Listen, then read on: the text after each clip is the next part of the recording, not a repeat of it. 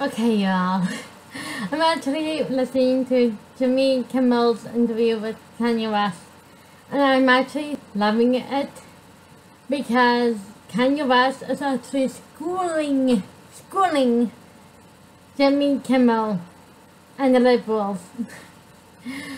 I may not be 100% with Kanye West, but he's on the Trump train, thank God.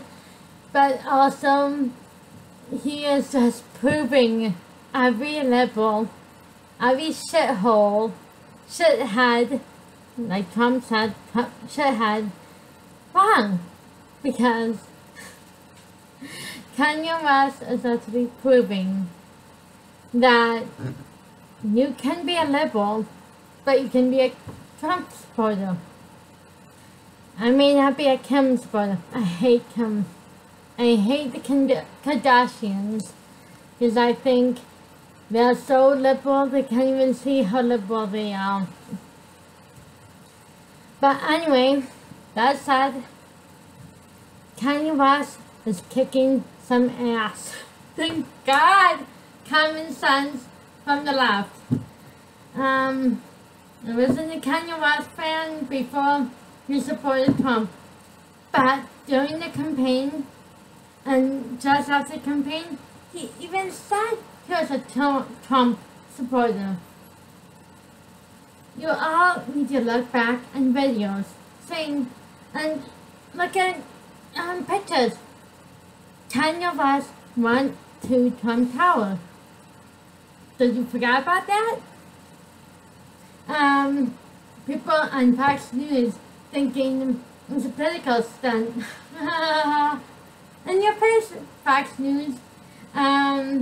Pictures say a million things, 1,000 words. He's been at Trump Tower right next to our president, proving you're all wrong.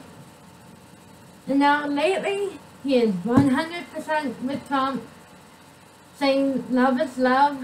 He's the only one on the left. And who's back? And Hispanic.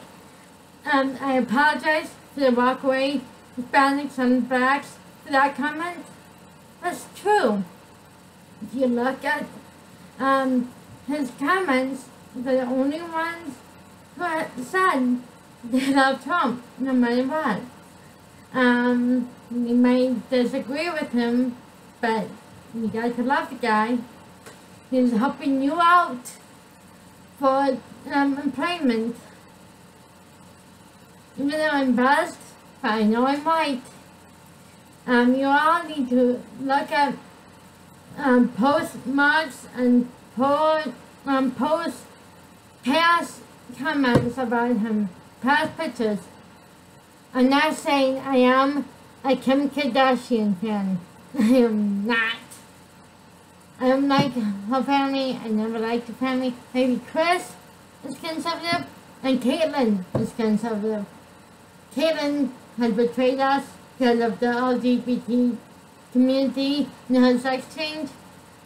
But seriously, Kanye West is the only one in the younger generation of the Kardashians who are all for Trump. Remember that? Black America, Hispanic America, and all America. Because this proves liberals are losing their grip on the conservative party, Democratic Party.